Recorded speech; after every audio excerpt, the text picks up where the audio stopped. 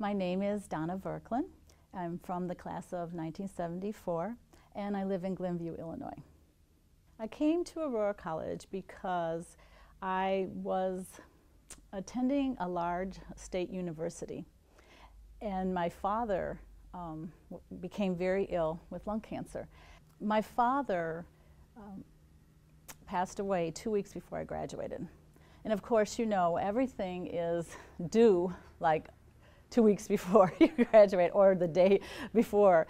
And so a lot of the deadlines that I had to turn in term papers and things of that sort.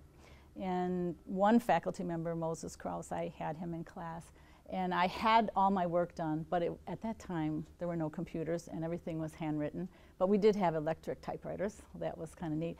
And I was about to type my term paper that I had to do for Dr. Krause, and my father passed away. And when I went to him and told him my father passed, he said, just turn it in handwritten. Just turn it in as it is. And don't worry about it. Just go and be with your family. And I was very touched by that.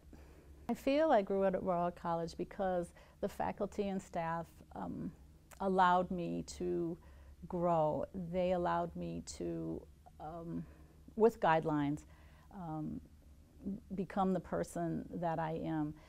The faculty encouraged me to go out and look for jobs. They encouraged me to stay with family. They really were like family here. For example, I walked into the registrar's office, and she knew my name. I didn't even have to say, I'm Donna Virklan. She just said, oh, Donna, and I was amazed. And even a year or 2 years later, she still knew me. And here, I think, you're not a number at all. You're a real human being person with a name, and everyone knows it.